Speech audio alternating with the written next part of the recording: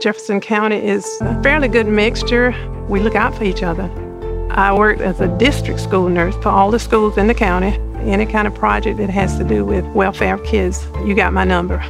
In our community, we have empathy, sometimes sympathy for each other, and that needs to be for the whole United States.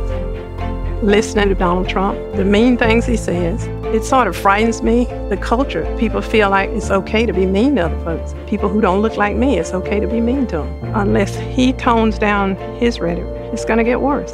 He employs folks, they put in the time. When they finish, he reneges on paying them.